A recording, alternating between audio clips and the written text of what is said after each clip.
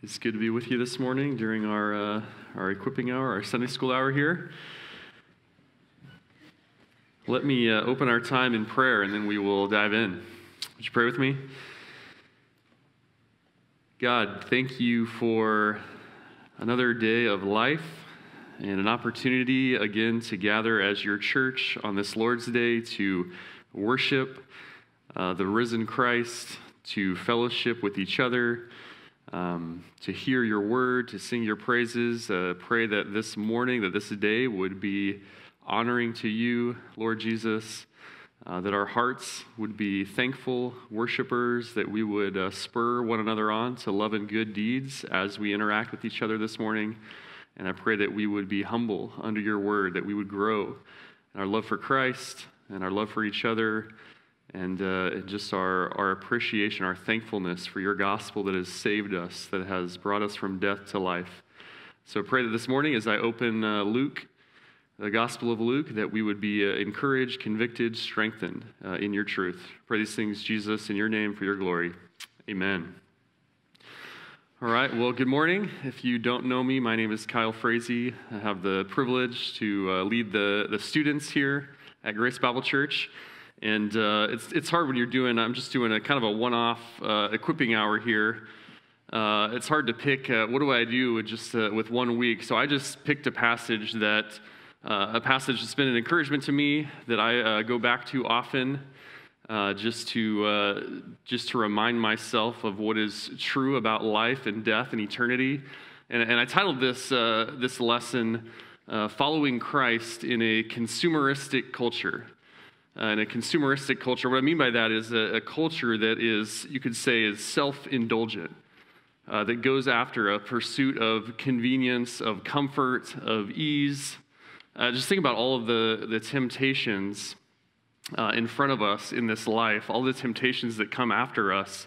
Obviously, in the world we're in, all of the godless ideologies, the attack on gender, the attack on biblical manhood and womanhood, the attack on God's truth. But I think one of the subtle dangers of the world we're in is just consumerism, just a subtle threat of us going down this river that our culture pursues of comfort and ease and just a safe, easy, prosperous life. And we can, if we're not grounded to the Word of God, we can go down this path. We can just get really comfortable in a really comfortable place, in a really nice city with a lot of conveniences. I remember just hearing, I've heard this several times from the missionaries in Papua New Guinea, from the Cairns, Zach, talking about life in PNG and just the difference of life in a third world country. And one of the differences is just the lack of conveniences, that we have here. That in America, he said, it feels like that you're actually in control because you can, one-click purchase on Amazon, same-day delivery. You can go to Costco and you can buy anything that you want, everything that you want, times 10. And he said in Papua New Guinea, you actually aren't able to do that. Everything that you plan fails. Trips get rescheduled, planes don't arrive on time, and you actually realize that you aren't in control. But here we have this illusion that we are in control, that we actually can control our own destinies because of all these conveniences, all these comforts, really a society built on how do we make things more convenient.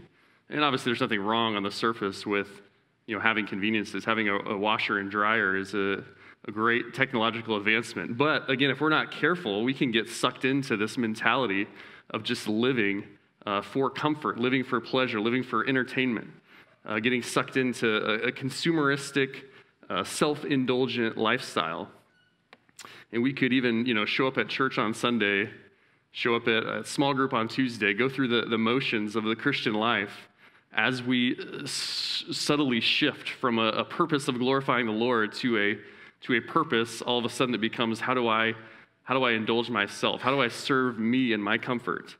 And we're going to look at a passage this morning, like I said, just a passage that's an encouragement to me, that's convicting, that's just helpful for us to come back to regularly, just to really shock us awake, to hear from the Lord Jesus, this is what you must be living for. And here is a danger, you could say, of living for self, danger of a self-indulgent lifestyle. And you can think about just different passages, different words of Jesus that shock us, that actually are trying to grip us to not go after worldly pursuits. Think about Luke 12:15. Jesus says, "One's life does not consist in the abundance of possessions." Or Matthew 6:19. Jesus says, "Do not lay up for yourselves treasures on earth, where moth and rust destroy and thieves break in and steal." You have these different passages, these warnings, where Jesus is saying, here is a value of earthly things, and here is a value of heavenly things. Or how about Mark 8:36? Jesus says, "What will it profit a man if he gains the whole world and forfeits his soul?" I love that passage because you have really, I think of it like a scale. On both sides of the scale, you have on one side all of the things of the world. What will it profit if you gain the whole world? And on this side of the scale is your soul, your eternity. And Jesus is saying it's not even an equation. Obviously, the weight of the weight of your eternal soul, so much more, worth so much more than the things of this world. Well, we're going to look at a passage this morning that hopefully has the same effect to shock us, but more than just a statement from Jesus. It's actually a story, a parable, a picture from Jesus. I don't know if you all have ever taken those, I think about different job applications where you have to fill out kind of a personality assessment, and it'll ask you all these questions, and one of them is like, what type of learner are you? Do you like to learn, with pictures? Do you want to see the big picture first? And I think about this parable. I think about just some of the parables of Jesus. For those that like to learn in pictures, I want to see a picture of it. I want to hear not just the statement of it, but I want to see the picture. I want to see how it plays out. And here Jesus actually gives us a picture. He's going to show us this is what it looks like to pursue the things of the world. Let me help take you down a path of a consumeristic life, unrepentant consumeristic life, a self-indulgent life. Here is a picture of where this leads. So hopefully this passage, this parable, will help to shock us, to wake us up again to eternal realities, to see the things of this world for what they are, and to help us have a mindset for eternal things, eternal realities. So we're going to be, you see on the screen, Luke 16 this morning, Luke 16, verses 19 through 31. This is a parable, a picture, a story of a man who loses his soul, who trades his soul for the things of this world. This is what it looks like. The story of a religious man. And if you turn to Luke 16, before the parable, I just want to give you a little context. Starting in verse 13, Jesus has told another parable about stewardship, about an unrighteous steward. But look what he says in verse 13. He says, Luke 16, verse 13, "No servant can serve two masters. Either he will hate the one and love the other, or else he will be devoted to the one and despise the other. You cannot serve God and wealth." So this is the thrust of the parable that he had just told. You can't serve God and money. You can't have a divided heart, divided affections. And then verse 14, "The Pharisees, who were lovers of money, were listening to all these things and were scoffing at him." So they're listening, they're scoffing, as Jesus says a parable, as he is rebuking them, as he's saying, be faithful with an eternal mindset, and they scoff in their hearts. And it says they're lovers of money. They are those that are so gripped, they're covetous. Covetous is the word. Just perpetually discontent, always wanting more and more and more and never satisfied. And Jesus now is going to rebuke them, but actually rebuke them with a story. He's going to warn them. Say, this is what it looks like if you go down this path. Let me paint a picture for you. And I was just thinking about just Scripture in general, just the benefit of Scripture, of Jesus teaching, the way that Jesus teaches. I mean, so many different ways that he teaches. Here, teaching in parables, a picture to show us an earthly truth. He's going to drive this point home. Back to verse 14, he's going to drive home the outcome of one who lives for this world, who lives for the pursuits of this world, who loves the things of this world, like the Pharisees, and really as a warning for us. So he's going to give us a picture. This is what a consumeristic life looks like. This is what it leads to. A self-indulgent life, a life lived for pleasure. And this is recorded for our benefit as believers. So there is something here for us. This is not just a rebuke against the Pharisees to say, okay, don't be a Pharisee. No, this is an encouragement, an exhortation, admonishment for us, for followers of Christ, for us to be warned. Don't go down this path. Don't love the things of the world. To actually remind ourselves what is valuable. Hopefully the thrust of this passage to actually help us to value Christ over and above the things of this world. I think that's what this passage is here for, to help us not be self-indulgent, to not go after earthly pursuits over and above Jesus Christ. And here it's a warning for us. So let's read together the parable, and then we'll work through it this morning. So Luke 16, starting in verse 19. This is the story here from Jesus. He says, "Now there was a rich man, and he habitually dressed in purple and fine linen, joyously living in splendor every day. And a poor man named Lazarus was laid at his gate, covered with sores, and longing to be fed with the crumbs which were falling from the rich man's table. Besides, even the dogs were coming and licking his sores. Now the poor man died and was carried away by the angels to Abraham's bosom. And the rich man also died and was buried. In Hades he lifted up his eyes, being in torment, and he saw Abraham far away, and Lazarus in his bosom. And he cried out and said, 'Father Abraham, have mercy on me, and send Lazarus so that he may dip the tip of his finger in water and cool off my tongue, for I am in agony in this flame.' But Abraham said, 'Child, remember that during your life you received your good things, and likewise Lazarus bad things. But now he is being comforted here, and you are in agony. And besides all this, between us and you there is a great chasm fixed, so that those who wish to come over from here you will not be able, and that none may cross over from there to us.' And he said, 'Then I beg you, Father, you send him to my father's house, for I have 5 brothers, in order that they may warn them, so they will not also come to this place of torment.' But Abraham said, 'They have Moses and the prophets. Let them hear them.' But he said, 'No, Father Abraham, but if someone goes to them from the dead, they will repent.' But he said to him, 'If they do not listen to Moses and the prophets, they will not be persuaded, even if someone rises from the dead.'" Every time we open our Bibles, whether it's an intense passage like this, but every time we open God's Word, I like to think of it like coming to a fork in the road. A fork in the road moment where we have to decide again, who are we going to serve? Are we going to follow what God says? Are we going to submit ourselves under the Word of God? Are we going to choose to serve the Lord over and above whatever else might be competing in our hearts? And here, Jesus takes us to a fork in the road, to a decision. And you see here a man going down a path, going down, you could say, the wrong path, choosing the things of this world. And here is the outcome for him. Here is a man who has traded eternal things for earthly things. And this is a warning for us to not go after things of this world, to not be self-indulgent like this man. So we're going to see in this passage really three views. This is a story that Jesus gives. Three pictures in this passage of what I'm calling an unrelenting consumer, unrepentant consumer, someone who is self-indulgent. And what does this lead to?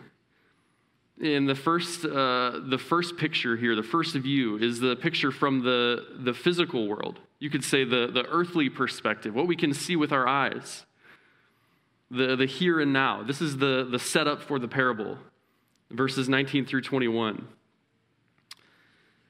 2 men on display in this parable. You can see them there, the rich man and then Lazarus, a poor man. A great disparity between them. And the earthly view, what you see is you see a successful man. You see a man who has all of the benefits, the physical benefits in this life, privilege and position and wealth and resources and friends and accomplishments. And you see, on the other hand, a poor man who has nothing, a beggar. And it says in verse 19 that this rich man, it says, he habitually dressed in purple and fine linen. These are the clothing of the you could say of the indulgent. Purple, to have purple clothes. This was a sign of wealth, to be able to dye their clothing. And the fine linen, this is an undergarment for comfort. So he has the extravagant clothing and the comfortable clothing mixed together. You know, in our culture, whatever would be the thing that would show that you have money. Maybe it's the watch, maybe it's the shoes, you know, the new Nikes or whatever it might be, the electric vehicle, you know, the signs of money. He has all of these things on the outside. You can see that he has wealth. And what does he do with it? It says he joyously lives in splendor every day. He is living a vacation lifestyle. I think of the Instagram lifestyle. He's having fun all of the time. He's having parties. He's having friends over. This is the nice meals, wining and dining all the time, always having a party. And the poor man, on the other hand, a completely different life. I mean, again, this is the setup for the parable. There's going to be a contrast. We've already read it. You see what's coming. But here, the setup. You have the rich man who has all these resources and the poor man who is at his gate, covered with sores. I mean, the rich man's gate is big enough for this poor man to sit in and beg. You know, the gate, the entry point to his house is a place of commerce, is a place of activity because his estate is so big. And the poor man is just laying there, and it says that dogs are licking his sores. He just wants the crumbs. He wants whatever will come off the rich man's table, the trash from the rich man's house, because he has nothing. He has no ability to work. He is laying there. It seems like he is lame, unable to work, unable to provide for himself. No resources, no house, no food, just a hard life, nothing to show for himself in this life. And you couldn't have a picture of two more different people. You know, as Jesus sets the stage for this story, the difference on display between the poor man and the rich man. And it says that even dogs are licking his wounds. You think about not just like a cute puppy or a house pet, but these are wild dogs. I think of it more like coyotes, you know, ravenous dogs that are trying to eat this man. And in the culture in Israel, the dogs were unclean animals. So you have not only this man is destitute, he's also unclean. You know, the rich man would have to walk by this unclean man every day. It would be an offense to him to have this man sitting at his gate. And as you see this story unfold, what you see from an earthly perspective, on one hand, yes, you see a man with success and a man with wealth. But you also see the self-indulgent lifestyle on display where it seems like he's ignoring Lazarus. You know, what's on display is he is not loving his neighbor. You know, there is laws in Israel about caring for the destitute and the poor.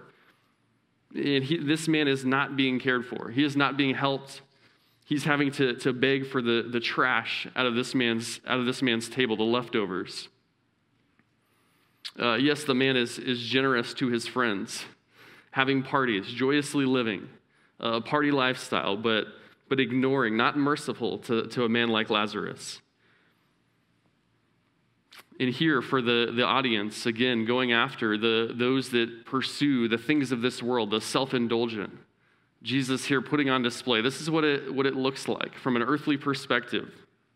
All of these good things. And in this culture, the disciples even of Jesus might mistake that the rich man is somehow finding divine favor. Somehow he's blessed by God.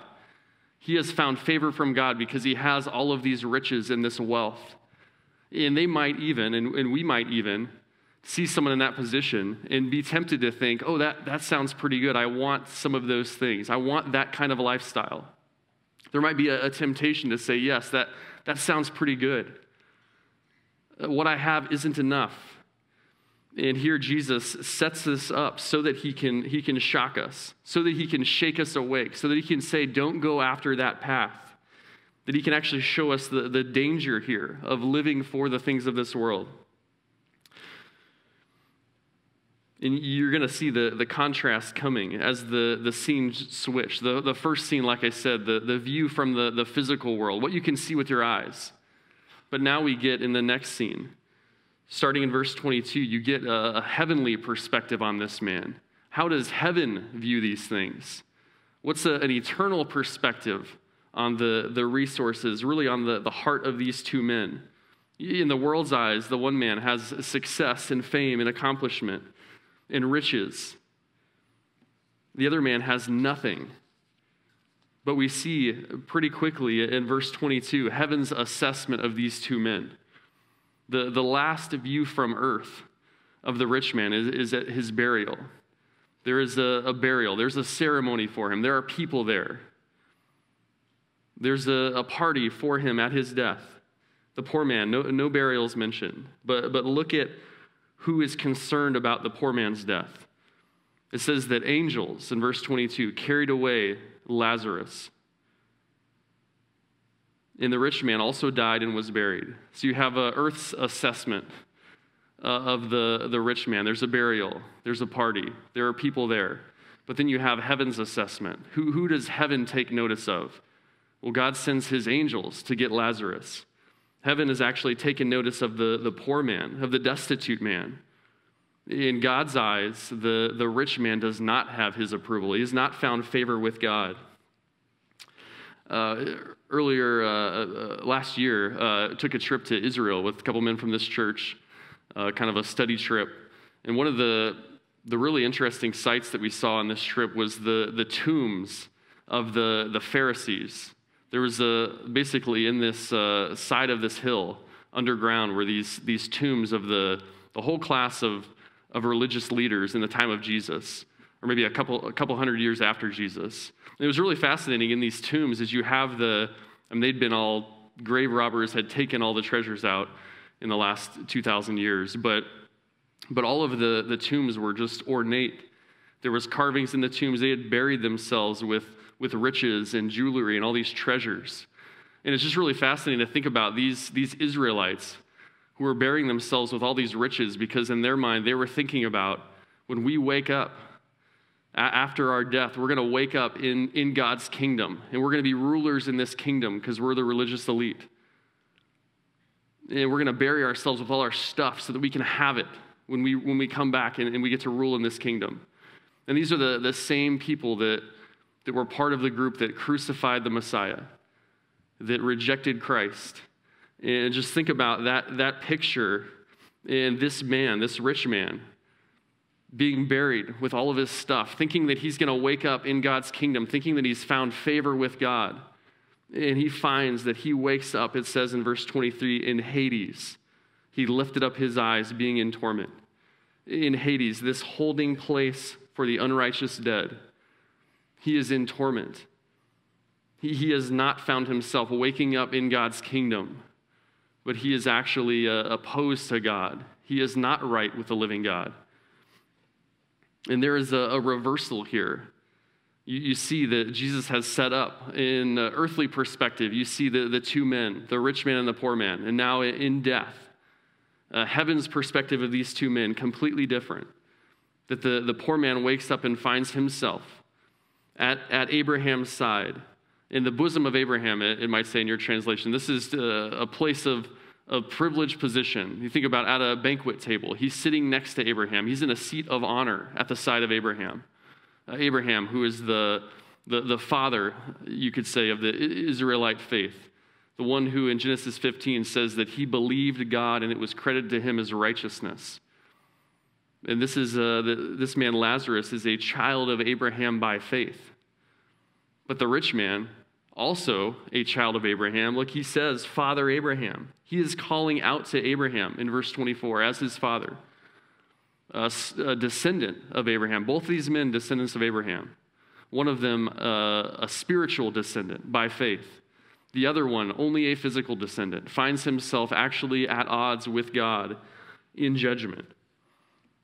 all of the riches that he had, all of the pleasures that he had, all the money that he had did not help him in the day of judgment. After this life, those things were not there for him. And think about the shock for this man, not only to be in torment, but to look, it says, to look and see Lazarus. He said he saw Abraham and he saw Lazarus, and he cries out to them. So he sees this poor beggar now in paradise, and he finds himself in Hades, in judgment. And he's further indicted in verse 24 by the fact that he knows Lazarus. He cried out and said, "Father Abraham, have mercy on me and send Lazarus." He knows this man's name, the man who sat at his gate. He knew him. He ignored him his whole life. And here is the reality for this rich man, that he is a religious man. That's important for us to realize. This is a religious man. We find out that he has the Old Testament scriptures. He is an Israelite.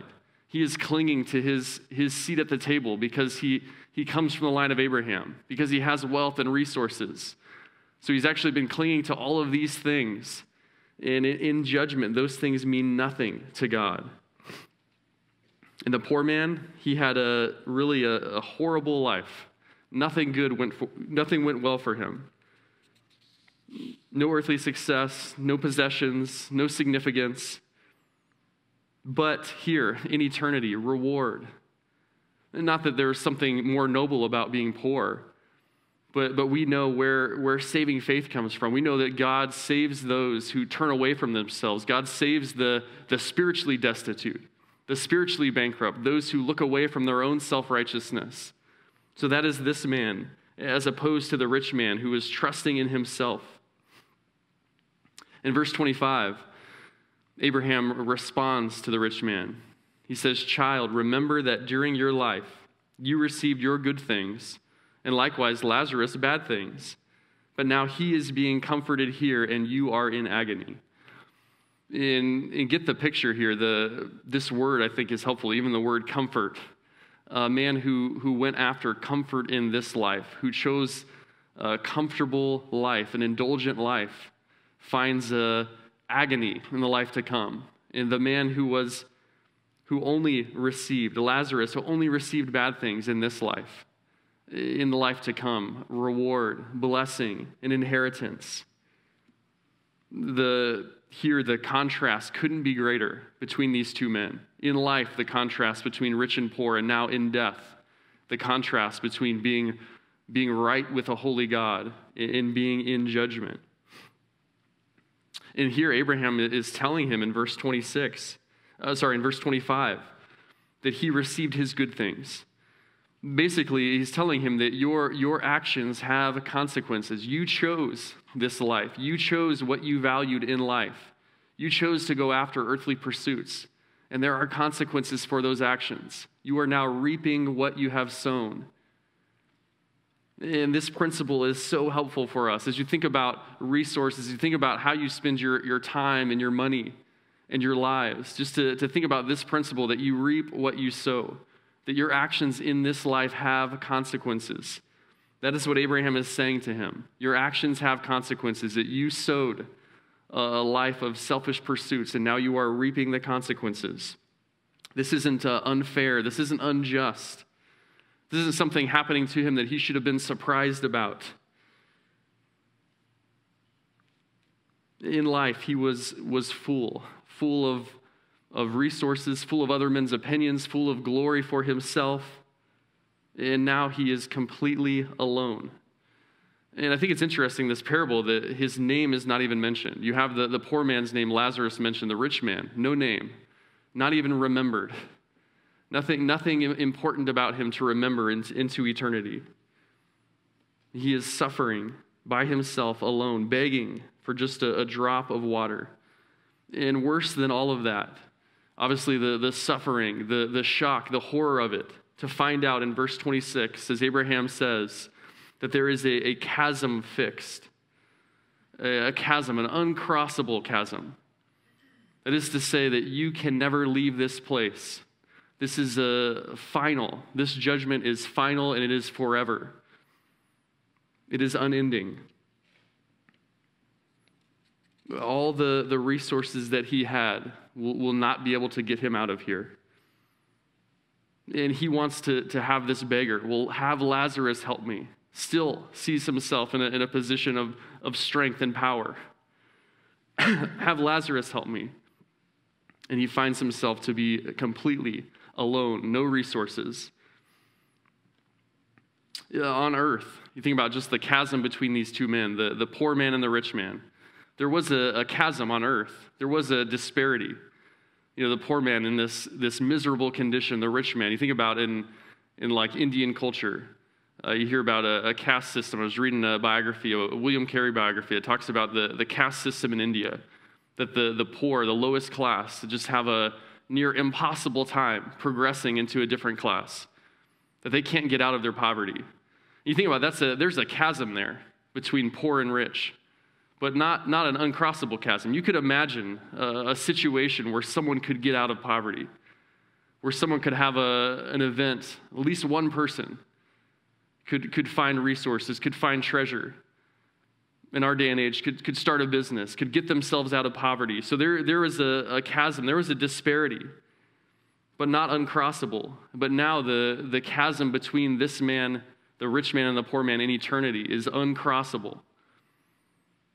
There is a chasm they cannot cross, that now their fates are sealed. Here, Jesus telling us through this parable that eternity is final. It is forever. There is a heaven and hell after this life. And again, back to the context of thinking about the self-indulgent man, those that want to live for the things of this world, to remind us again that this life is temporary and there is a forever future after this life. Everyone in this room will live forever. All of you in this room have eternal souls. Every kid in our house will live forever, either living in the presence of God for eternity, or we see here separated from God in agony, in judgment, in hell. This is a reality that we must come back to again and again. As you think about just how we live our lives, how we spend our time, how we spend our resources, to come back to this reality, that this life is short, that eternity is coming, that it's final, that it's forever. And to remind ourselves again that we will all die someday. We will all stand before Christ. That you will live forever. And we must stop again as we come to this passage. We open our Bibles just to remind ourselves there is a God in heaven. He is just, and he is a good judge. And he offers pardon, and he offers forgiveness in Jesus Christ. And he offers eternal life to those who have faith. But he is also a just judge that will punish those who choose their own way. The self-indulgent man who chooses himself, who loves himself, who serves himself, will find himself at odds with Jesus Christ into eternity. This is a vivid picture for us of hell, of punishment, of suffering. I want to read a quote, a little bit of an extended quote from Jonathan Edwards that I think just captures the eternality of hell, the chasm that can't be crossed that you see in this passage. Listen to Jonathan Edwards. He says, "Do but consider how dreadful despair will be in such torment. How dismal will it be when you are under these racking torments, to know assuredly that you never, never shall be delivered from them, to have no hope. When you shall wish that you might be turned into nothing, but you shall have no hope of it. When you would rejoice if you might have any relief after you have endured those torments for millions of ages, but you shall have no hope of it. When after you shall have worn out the age of the sun and moon and stars, in your groans and lamentations, without any rest day or night, without 1 minute's ease, yet you shall have no hope of ever being delivered. When after you shall have worn out 1,000 more such ages, yet you shall have no hope, but shall know that you are not one bit near to the end of your torments. There are the same groans, the same shrieks, the same cries, incessantly to be made by you, that the smoke of your torment shall still ascend up forever and ever, And your souls, which shall have been agitated with the wrath of God all this while, will still exist to bear more wrath. He goes on to say, how dreadful will eternity appear to them after they shall have been thinking on it for ages, and shall have had so long an experience of their torments. The damned in hell will have two infinites perpetually to amaze them and swallow them up. One is an infinite God whose wrath they will bear, and whom they will behold as their irreconcilable enemy. The other is the infinite duration of their torment. This is the chasm that cannot be crossed, the torment forever and ever. And this is where the path leads for the self-indulgent, the one who lives for the things of this world, who chooses this world over Christ, who treasures the things of this world over Christ. So we must look at a passage like this again and live with this in view as you think about, just on a Monday morning, how do I spend my time? How do I spend my resources? How do I parent my children? How do I work hard at work? I mean, all of the things that we have in front of us with this in view, that there is eternity coming.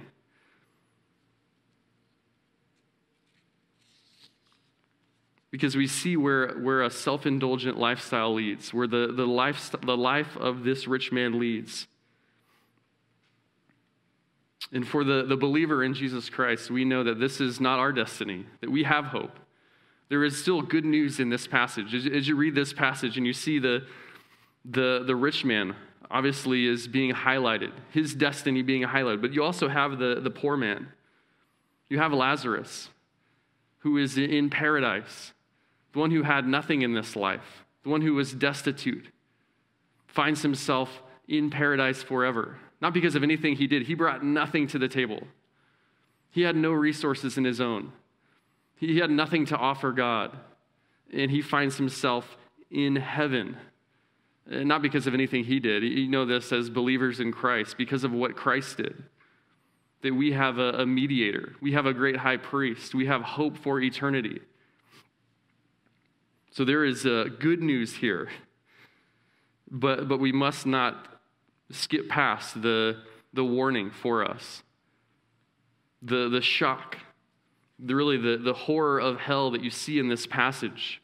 And as the passage continues, we see a final scene that unfolds for us. The first scene is we saw a view of this man in life, an earthly perspective of this man. A second was a heavenly perspective, an eternal view. And then lastly, the last perspective, the last view is actually a window, a view into this man's heart. We actually get to see what drove this man. What did he love? Out of the overflow of the heart, Jesus says, the mouth speaks. So we see what's going on in this man's heart by what he says, how he responds. We're going to see what drove this man. What did he desire? You could say, what was his authority in this life? What was he pursuing? And this is so helpful for us to see what's on display as this man speaks, as he responds to Abraham, as we see his heart unfold before us. Because it gives us a picture, a warning to say, okay, let not my heart do that. Let me not say that in my heart. Let me protect myself from that kind of thinking and those kind of desires.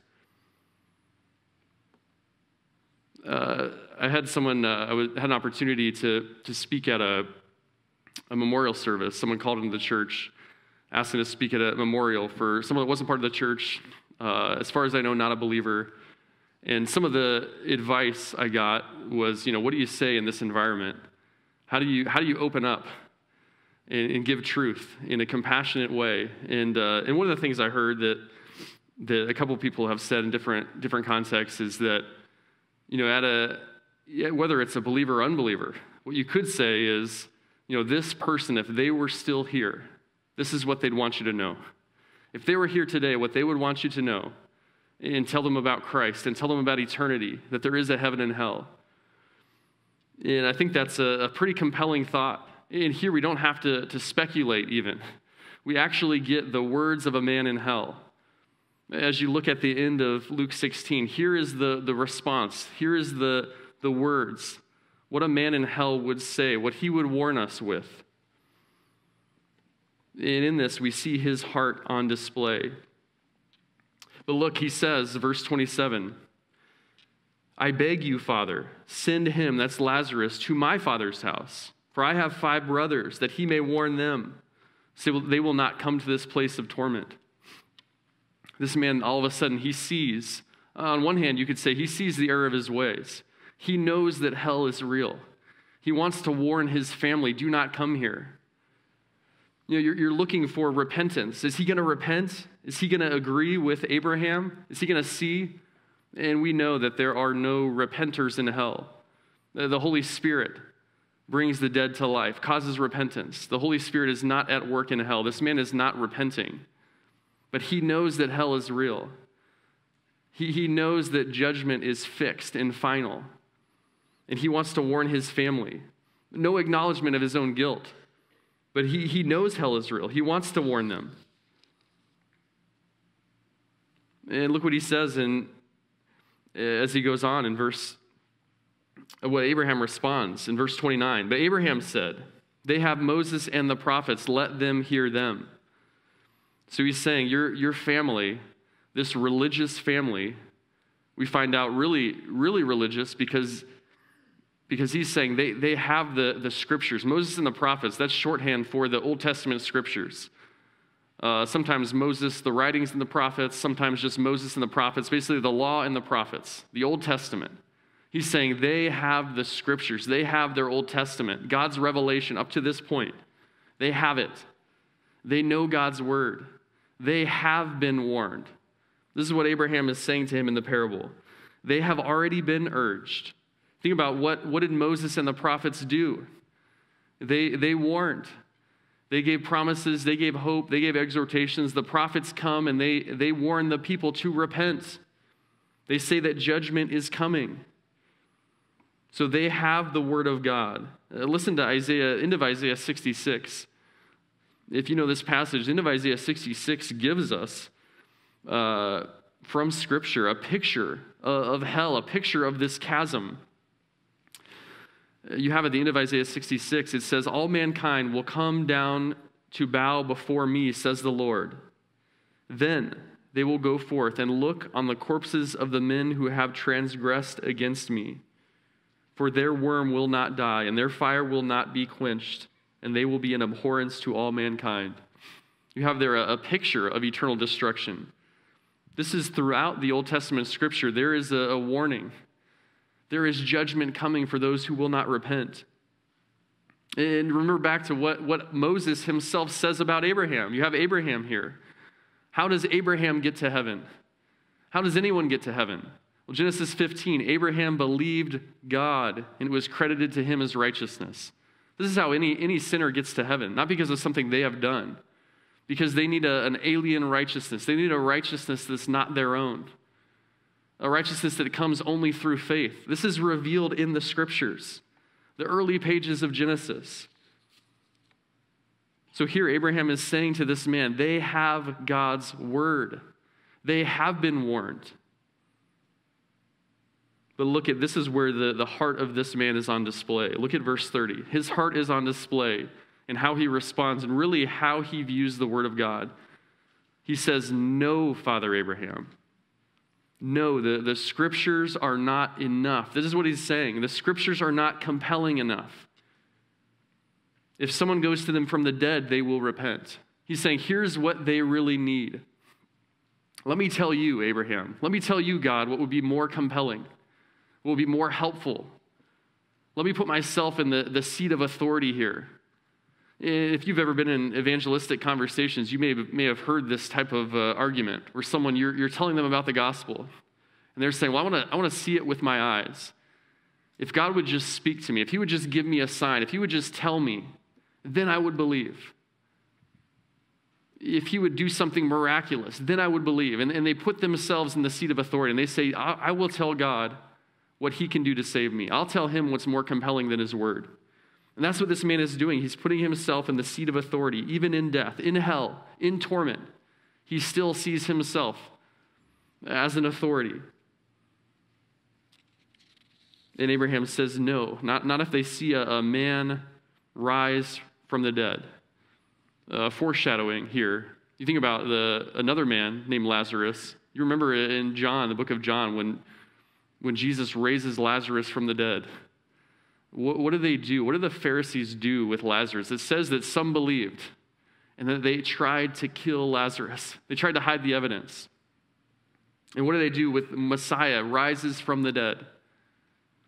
Is the issue that they didn't see the miracles of Jesus. That they didn't see him walk on water and raise the dead and heal the sick. Is that the issue? No, the issue is they had hardened hearts. Back to the issue here in the passage, specifically what Jesus is going after, verse 13. That they loved, verse 14, the Pharisees who were lovers of money, that they loved the things of this world. It's not a coincidence that the self-indulgent, those who love the things of this world, at the same time reject God's word. Those things go hand in hand. You love this world, you love earthly things, and when God speaks, you don't listen. You don't repent. You don't believe what he says. The hardened heart there and the love for this world goes hand in hand because God's word reveals God. It reveals his character. And we come to the word of God as believers to know God, to fellowship with God, to learn about our Savior. This book is God's will, God's revealed will, who God is, what he loves, what he desires. So we come to this book to know God.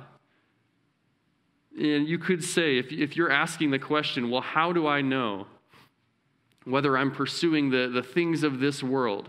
How do I know if I'm self-indulgent like this man? How do I know if I'm going after the things of this world? Well, here in this passage, the simple answer, you can know what you love in life by how you treat the Word of God. What do you do when God speaks in this book? When you hear God's Word, when you read it? Do you believe what God says? Do you obey his commands? Do you submit yourselves under this authority? That is the issue. What's evidence for this man? What's on display as you see him respond to Abraham to say, no, Moses and the prophets are not enough. As he responds, he reveals what's going on in his heart. He reveals what he loves. He reveals what he submits to. You could say he reveals what led him down this path. He doesn't believe God's word. And this is so instructive for us to evaluate our own lives, really as a hope for us, as an encouragement. You know, what prevents me from going down this path? How do I not end up like this? Will you submit yourself under the word of God? You come to this book as one who loves God, who wants to know God, and you submit yourself and your life under it.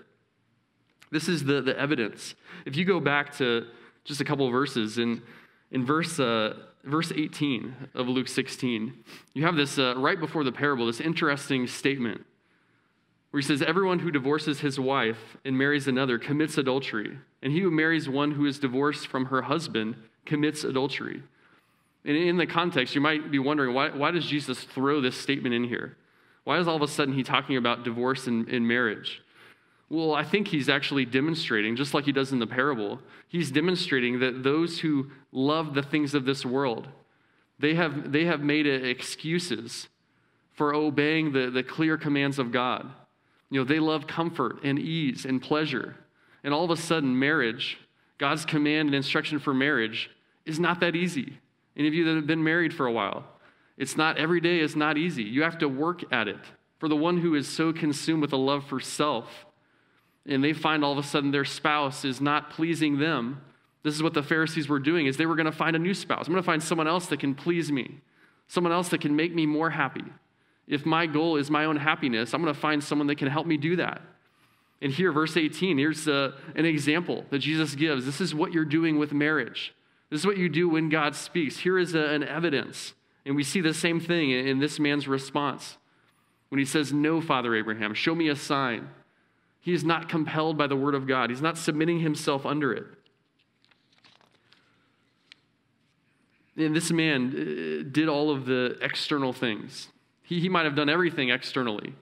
A follower of the law, went to the feasts and the festivals, kept the Sabbath. A religious man, heard God's word every week at the synagogue. He tithed and offerings, all of those religious acts. But on the throne of this man's heart was himself. It wasn't the Lord. He didn't love God. And because he didn't love God, his word wasn't compelling to him. What was more compelling was his own experience and his own feelings. And this is the issue, this self-indulgent lifestyle manifested in the way that he views the Scripture. And this man, like many of us, was extremely privileged. And, our society throws the word privilege around, and maybe that's a dangerous word to use. And I say the word privilege. I told my kids this the other day, that you are some of the most privileged people on earth. And what I mean by that is not because you live in the United States. It's not because you have electricity. It's not because there's Costco and Amazon Prime or any of those things. What I mean is you are privileged because you have God's word in your language. That every week you get to sit in here and hear God's word. That you have in your lap an English Bible. That we are a privileged generation because we have the word of God, because God has spoken, because we know his word, because he's revealed himself to us. And the same for this man. He had the word of God. Listen to Jim Elliot. He tells this story of why he left for the mission field. Someone asked him, there are plenty of Americans who need to hear God's word. Why would you go somewhere else? And he says, you wonder why people choose fields far away from the States when young people at home are drifting because no one wants to take time to listen to their problems. He says, I'll tell you why I left. Because those stateside young people have every opportunity to study, hear, and understand the word of God in their own language. And these Indians, the place where he went to be a missionary, these Indians have no opportunity whatsoever. I have had to make a cross of 2 logs and lie down on it to show the Indians what it means to crucify a man. When there is that much ignorance over here and so much knowledge and opportunity over there, I have no question in my mind why God sent me. He goes on to say, those whimpering stateside young people will wake up on the day of judgment condemned to worse fates than these demon-fearing Indians because having a Bible, they were bored with it, while these have never heard of such a thing as writing. And that quote, I think, just captures that so well, the one who has God's word and who is bored with it, who's looking for earthly pleasures, looking for other pursuits, other things to make them happy, something else. The heart here of the consumer on display. I want something more exciting than the Word of God. I want something that fulfills me, that makes me happier than this old book. That is what is on display in this man's heart. And that's what is so helpful. This passage is so helpful to shock us awake again. To look at all of the resources that we have, all of the time that we have, everything in front of us, the opportunities the Lord has given, and to look at them from an eternal perspective again. And this is what Jesus does. He shows us in a weight, in the scales of eternity, what is most important. This is what it looks like. This is what a life looks like that goes after pursuits in this world, that treasures this world over Christ. And my prayer is that we, as we read a passage like this, would come again afresh to the reality that Jesus, like a treasure in the field, Jesus says, the one who finds the gospel, who finds Christ, is like a man who finds a treasure in a field and sells everything that he has for that treasure. He would say, Jesus Christ is worth more than anything that I possess. That he is my treasure. Nothing in this world can satisfy. This is what Jesus does. He puts the weight on a scale. Here is the things of this world, and here is eternity. Here is your soul. And at the same time, he gives us a path, you could say, a means. How do we fight this battle in our hearts? Well, he has given us his word, the very word of God. He has revealed his character to us. How do we battle a consumeristic, a self-indulgent mindset? We come back again to this book. We read passages like this, and we remind ourselves what is true. What is God's assessment of all of these things? This is what we need to do again and again and again. to renew our minds. This is ultimately the issue, you could say, is a theology proper issue. Say theology proper, the study of God. What you do with God's word, and what you do with anything, what you do with the resources, it reflects how you view God. It reflects whether or not you prioritize, whether you prize the Lord. So let me pray as we close, and just pray that we would be a people who do prize Jesus Christ, who are warned in the right way and encouraged to treasure Jesus Christ. Let's pray together. Jesus, I just thank you for a passage like this, an indicting passage, a scary passage, Lord. And I pray that we would be weighed down in the right ways, but that we would find encouragement, that we are not those who shrink back in fear, but are those who persevere, Lord, to the salvation of our souls, so that we are those who have been saved and redeemed and purchased, Jesus, by your blood, so that we would see the frailty, the shortness, the brevity of life, the reality of eternity, finality of judgment, and that would spur us on today, this week, Jesus, to live for you, to prize you above all things. We love you, Jesus. We pray these things in your name. Amen.